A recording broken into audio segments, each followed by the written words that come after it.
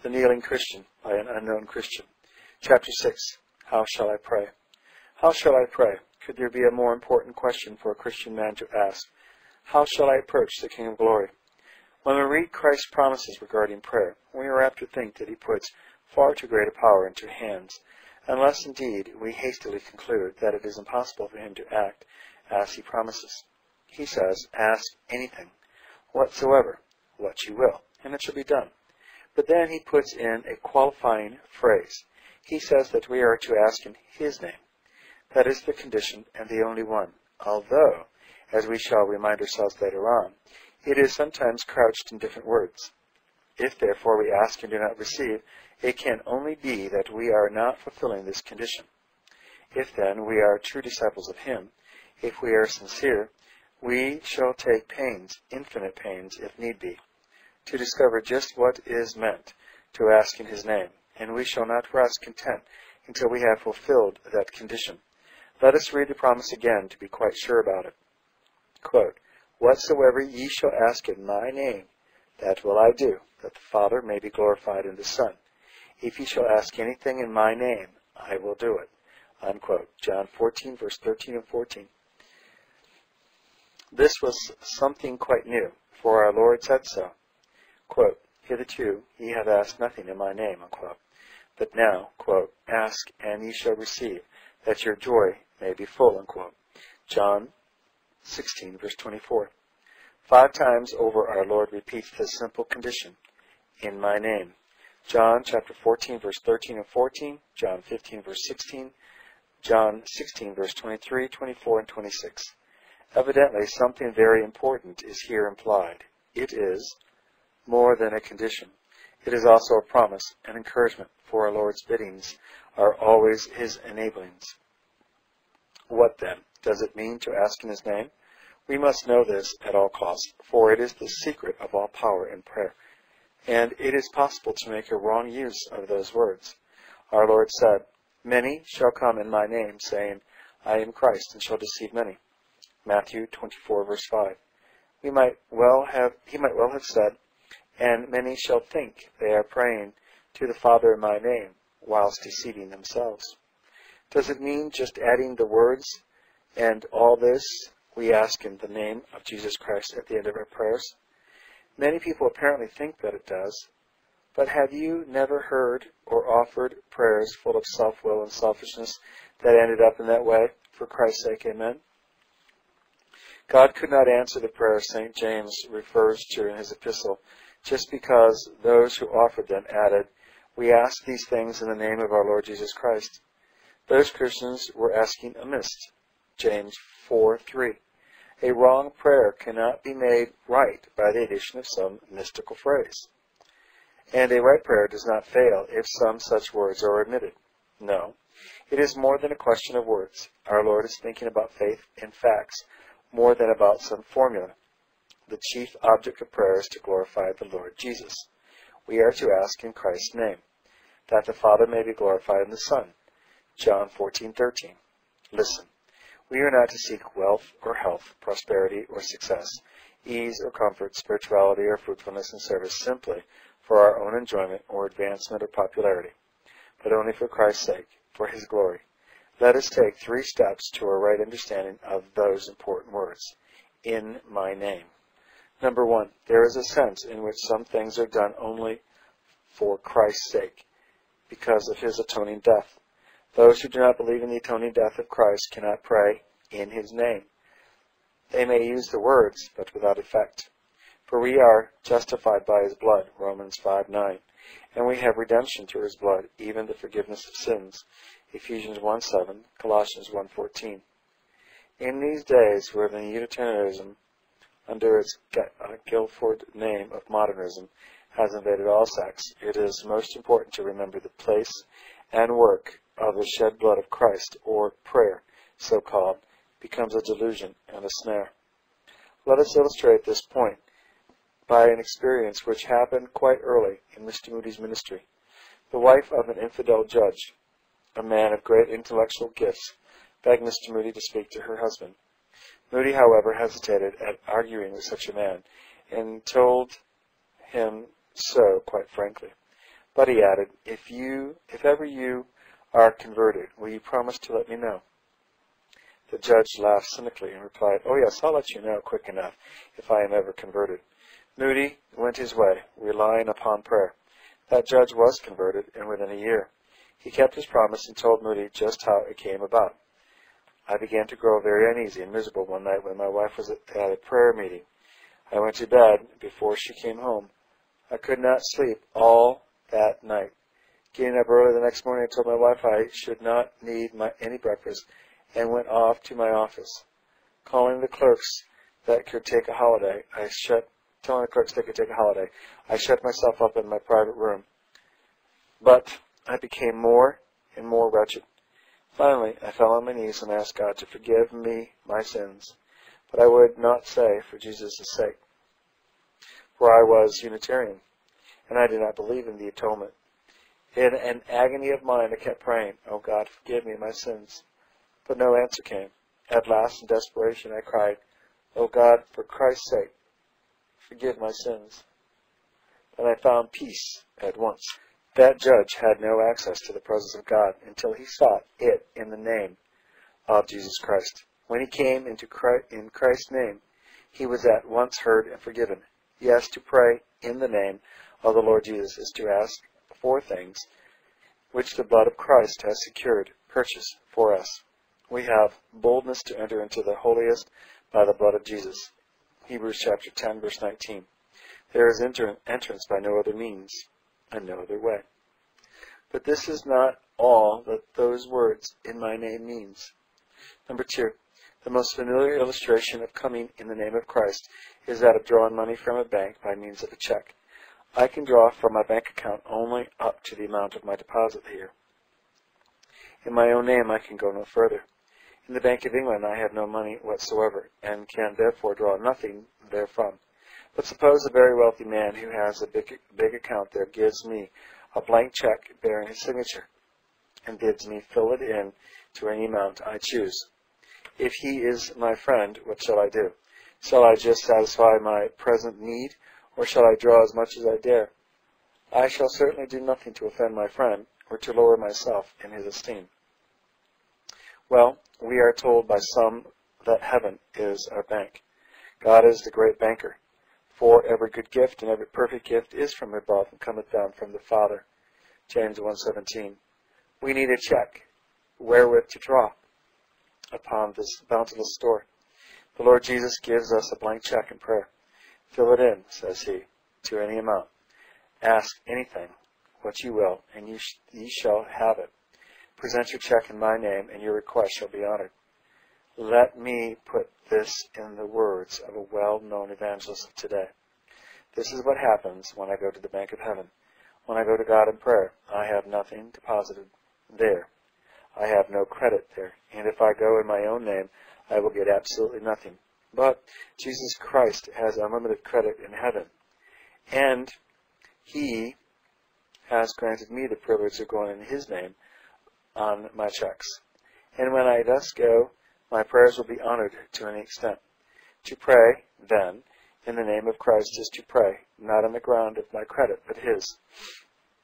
This is all very delightful, and in a sense very true.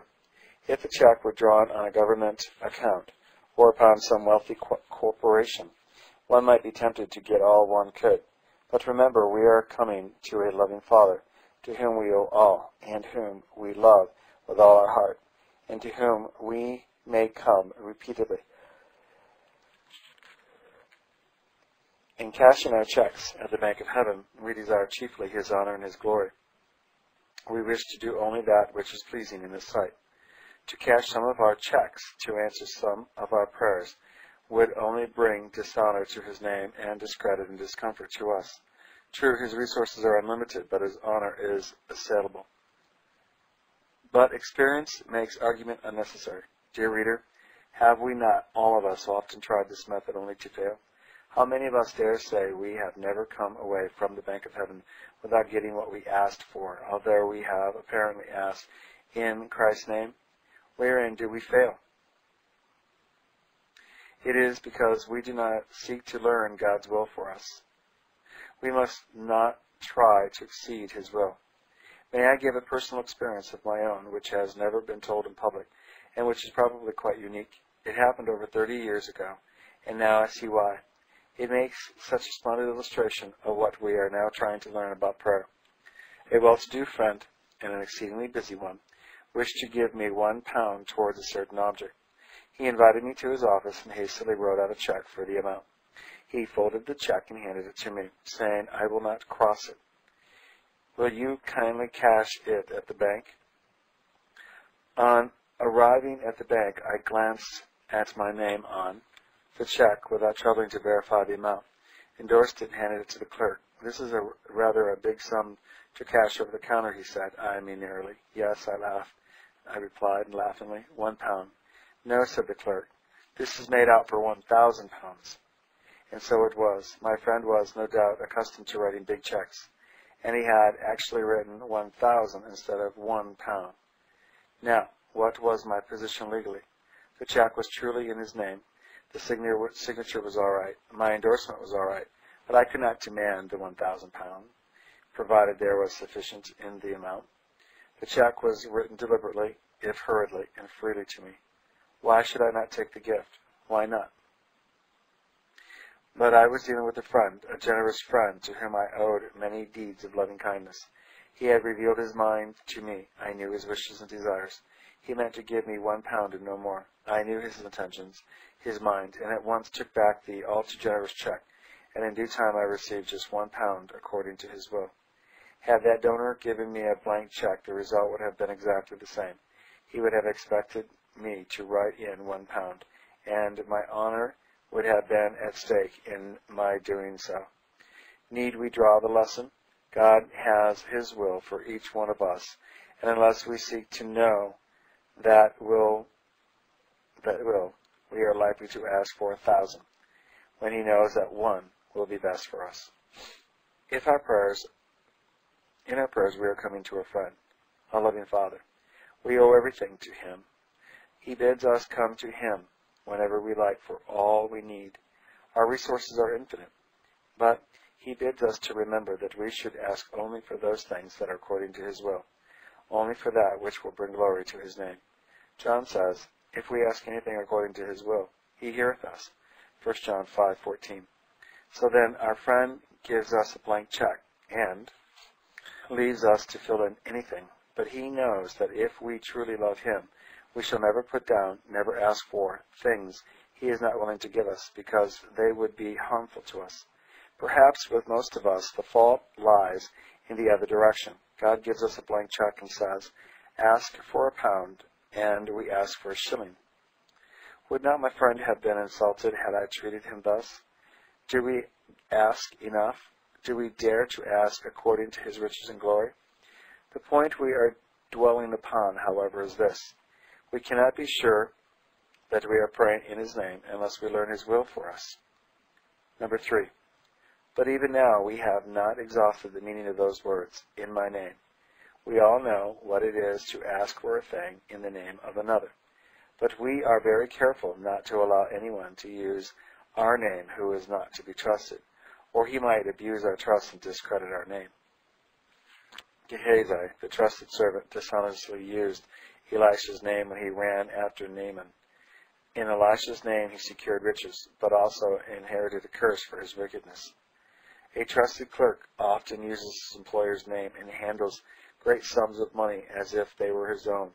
But this he does only so long as he is thought to be worthy of such confidence in him, and he uses the money for his master and not for himself. All our money belongs to our master, Christ Jesus. We can go to God for supplies in his name if we use all we get for his glory. When I go to cash a check payable to me, the banker is quite satisfied that the signature of his client is genuine and that I am the person authorized to receive the money. He does not ask for references to my character. He has no right whatever to inquire whether I am worthy to receive the money or to be trusted to use it aright. Is it not so with the bank of heaven? Now, this is a point of greatest importance. Do not hurry over what is now to be said. When I go to heaven's bank in the name of the Lord Jesus with a check drawn upon the unsearchable riches of Christ, God demands that I shall be a worthy recipient. not worthy in the sense that I can merit or deserve anything from a holy God, but worthy in the sense that I am seeking the gift, not for my own glory or self-interest, but only for the glory of God. Otherwise, I may pray and not get. Ye ask and receive not, because ye ask amiss, that ye may spend it in your own pleasures. James 4:3 RV. The great heavenly banker will not cash checks for us if our motives are not right. Is not this why so many fail in prayer? Christ's name is the revelation of his character.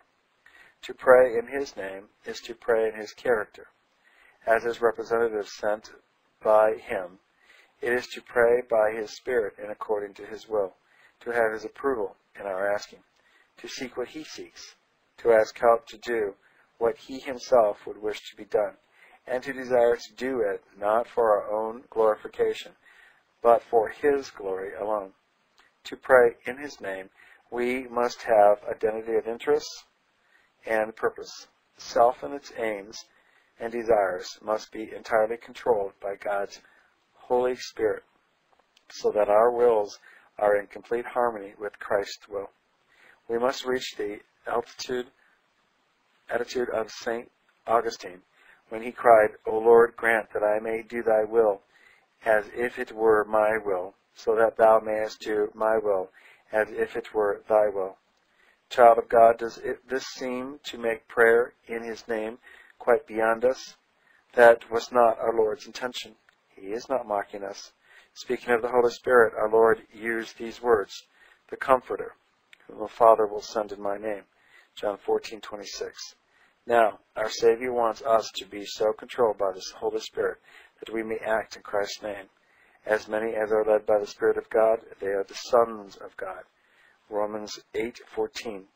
And only sons can say, Our Father.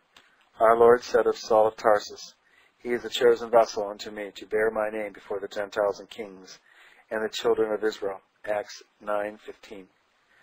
Not to them, but before them. So St. Paul says, it pleased God to reveal his Son in me. We cannot pray in Christ's name unless we bear that name before people.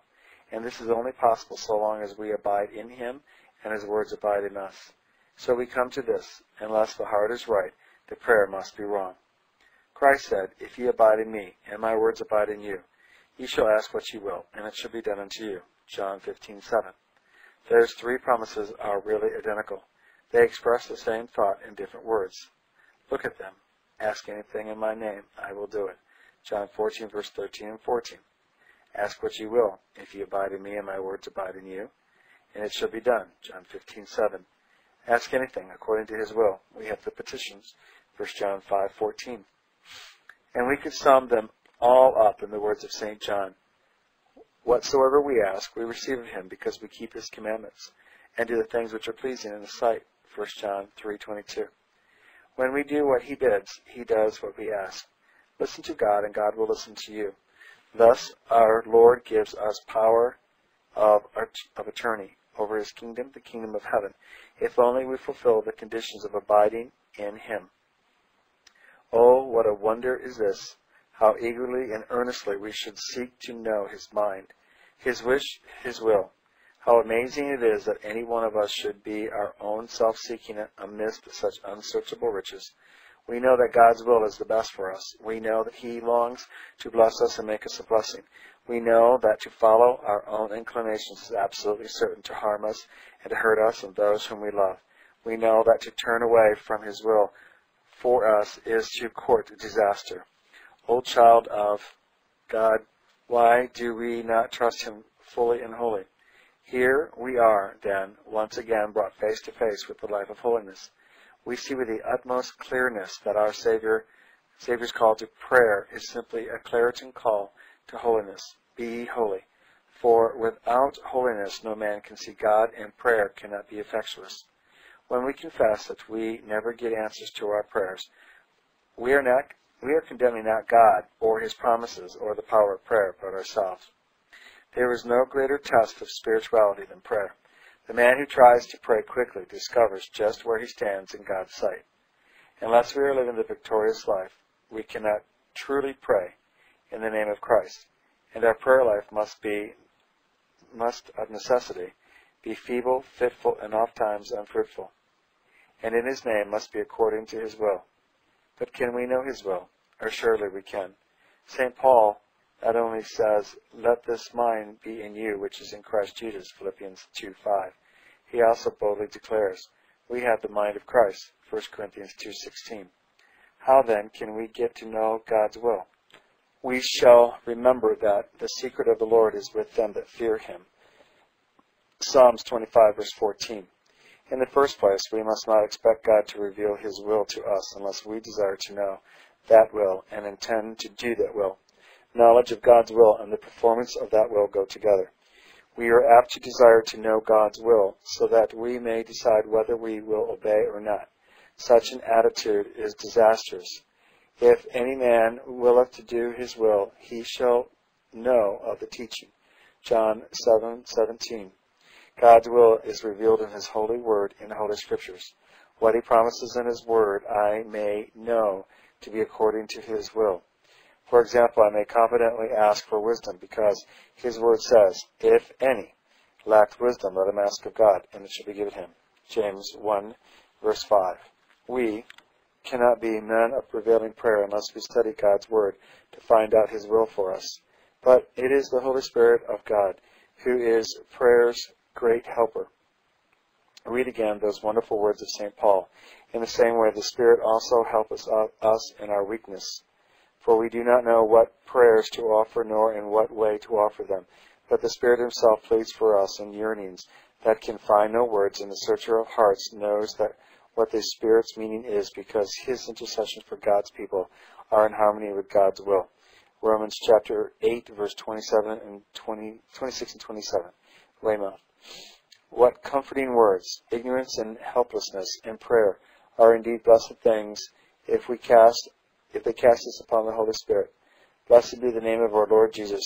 We are left without excuse. Pray we must. Pray we can. Remember, our Heavenly Father is pledged to give the Holy Spirit to them that ask him. Luke 11:13. And any other good thing too. Matthew 7:11. Child of God, you have often prayed. You have no doubt often bewailed your feebleness and slackness in prayer. But have you really prayed in his name? It is when we have failed and know not what prayers to offer or in what way that the Holy Spirit is promised as our helper. Is it not worthwhile to be wholly and wholeheartedly yielded to Christ? The half and half Christian is of very little use either to God or man. God cannot use him, and man has no use for him, but considers him a hypocrite.